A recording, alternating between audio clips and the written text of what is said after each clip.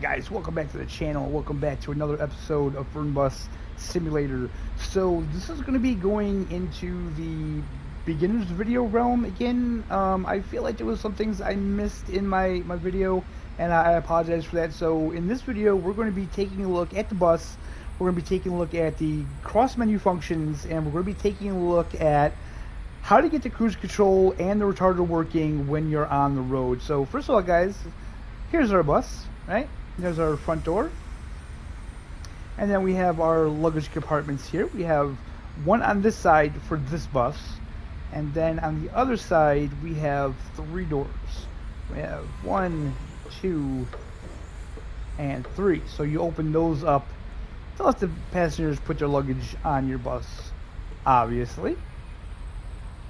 So we're going to get these closed, and then we're going to hop in the bus, and we're going to go over all of the controls that are on the cross menu, and we're also going to take a look at your FOV settings and stuff like that. So now that we're in the bus, we got our butt in the seat, we're going to press the triangle.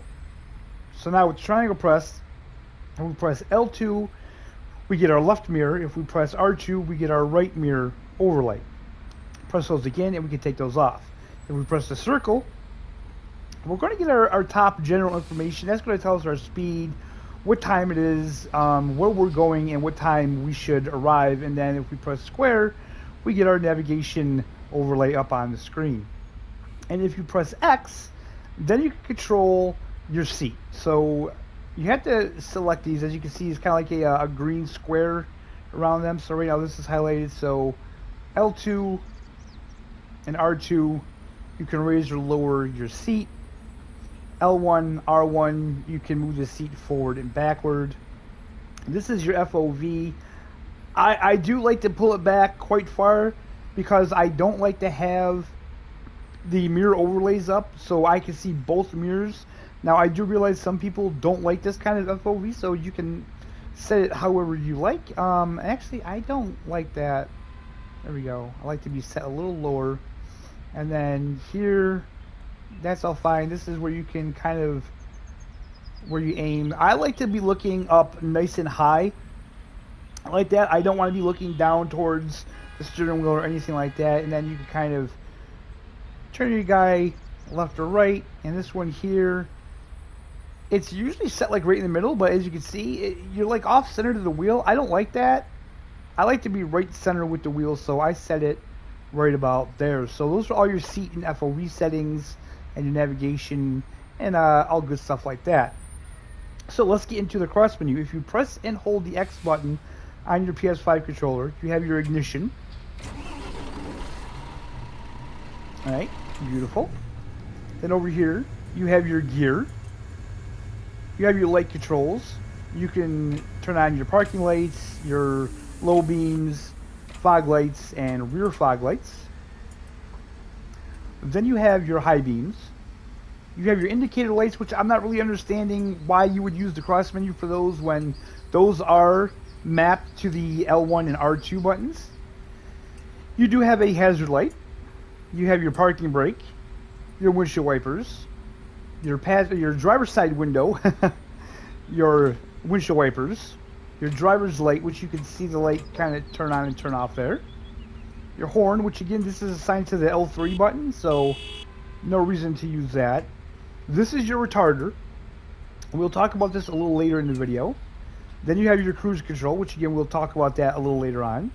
Then you have your air conditioning and your temperature for the AC, which I have found that 21 Celsius seems to be the sweet spot. And of course, you can't turn any of this stuff on without the bus being on. Now, if you press and hold the square button, you'll hear a dog barking in the background. No, so here we have the front door, the rear door. You can raise or lower the bus. You can raise the front of the bus, and you can raise the rear of the bus. So this is your kitchen, your Wi-Fi, your bathroom clearance. This is your passenger monitors. These will lock your luggage hatches. This is your display. This is your announcement. This here is the navigation monitor. So basically, if you don't want it on twice, because like you can see I have the GPS overlay on, you can shut that off and then it won't be on the bus's dashboard. you have the reading lights, and you have the passenger lights. Now, if you're on the Mans Lion intercity buses, you don't have the reading light. You have the stop brake function, if I'm remembering correctly. Yeah. Okay, so we're gonna get the bus started. We're gonna head out on the road, and I'm gonna show you guys how to use the cruise control and the retarder while you're on the road. Okay, so we are on the highway, and I have the traffic density turned down to 0, so we don't need to worry about that. So if you want to set your cruise control, you're going to press and hold X, scroll all the way over to here, press up, and let go of your accelerator, and now your cruise control is set. As you can see, we are maintaining our speed here. We don't have any worries at all.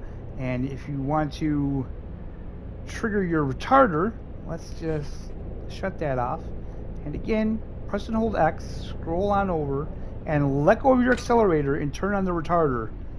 And as you can see, now we're using our engine brake to slow us down,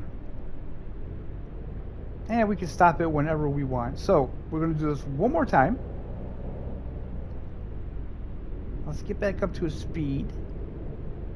80 should be sufficient for this road. So let's go all the way over, press up, and let go of our accelerator, and now we have cruise control engaged. As you can see, we're going 80 kilometers an hour. We're not slowing down, we're not speeding up. So that is how you set your cruise control, guys. And again, for the retarder, I don't know if I can turn the retarder on with the cruise control on. Yeah, you can. And as you can see now, we are slowing down pretty fast.